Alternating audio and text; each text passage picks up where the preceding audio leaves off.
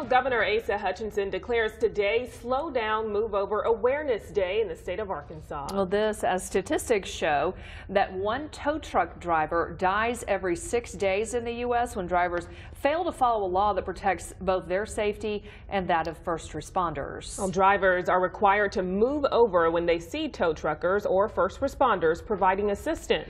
A group traveling around the country to raise awareness of this issue brought a symbol of truckers and first responders who lost their lives on the job. They call it a spirit casket. Spirit casket will relay from city to city, crossing the nation, passing through 2,000 cities with the escort of some 5,000 tow trucks and emergency service vehicles.